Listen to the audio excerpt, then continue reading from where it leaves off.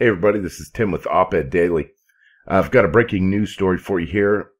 This is in my neck of the woods. We've got police have surrounded and raided an East Tulsa motel called the Tonight Inn and Suites. The article doesn't give a lot of information. It says several law enforcement agencies, including Special Operations Team, have an East Tulsa motel surrounded. Started just after 8 o'clock Wednesday night at the Tonight Inn and Suites, which is at 89th East Avenue and Admiral. Now, I want to point out that this is only about 2 blocks, maybe 3 blocks away from the Walmart in Tulsa that was shut down, with all the other Walmarts that were shut down, saying that it was plumbing issues they were trying to fix. Right. So any police have not said what they're looking for, but they're going door to door at this motel, busting down the doors. And they're on a PA system screaming at everybody, telling them to leave their rooms with their hands up. It started at 8 o'clock Wednesday night. And this article was actually posted July 29th at 10:14 p.m.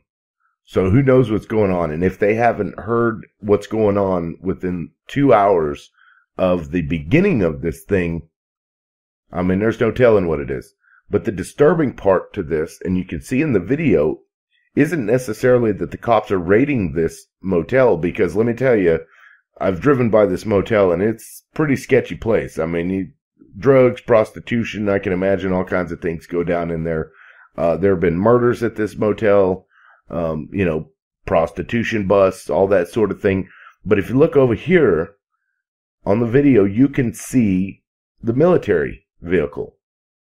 Now, I'll just say that Tulsa police, they do have like Humvees and military vehicles and armored things and all that stuff, because, Tulsa's a pretty good sized city.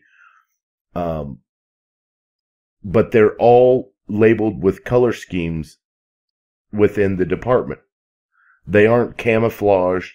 They're either black or they're white, and they've got TPD all over them. This right here in this picture that you're seeing is a military vehicle. It is not a Tulsa Police Department vehicle.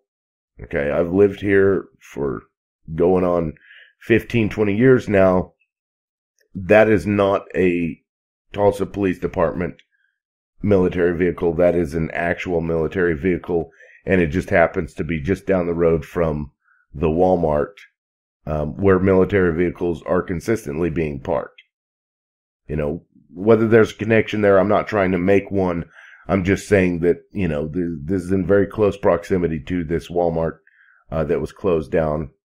But I'll keep you guys updated. There's nothing here. There's no information. They're not saying anything. Apparently, they're being pretty tight-lipped about it. It's been 2 hours since it started, and nobody's, the news agencies haven't said anything else. So who knows what it is. But I will keep you updated. If you want to know more, hit the subscribe button, and the next time you get a video update from me, just check it out. And share the story, because it could be something big. Anyways, this is Tim with Op-Ed Daily. Peace out.